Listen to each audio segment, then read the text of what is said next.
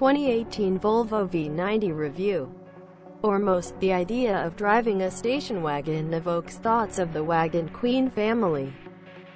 Truckster and the horrors of pre-smartphone family vacations.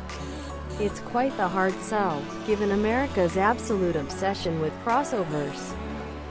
It's like trying to teach a dog to meow. Despite this, wagons are still kicking around. On the affordable side, you have the Volkswagen Golf Sportwagen and, that's about it at the moment. But if you're looking to spend north of $50,000 on a station wagon, the possibilities expand to Brobdingnagian proportions. You can choose from three: the Mercedes-Benz E-Class, Jaguar XF Sportbrake, and this Volvo V90. Provided you can put down the crossover Kool-Aid for a moment, you'll find that the V90 impresses with its great looks, solid driving dynamics, and ample complement of the latest tech for both driver and passengers.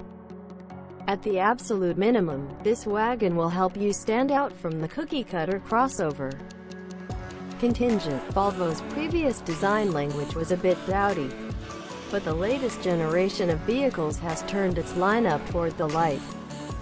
The new design is futuristic enough, without a bunch of complicated creases.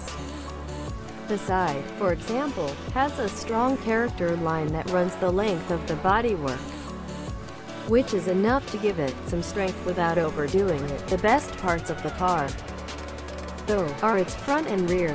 Volvo's Thor's hammer headlights remain some of the prettiest in the industry, and our testers' design package removes some of the chrome bits present on the other trim. Inscription.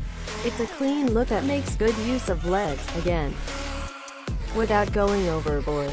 It's aggressive, but not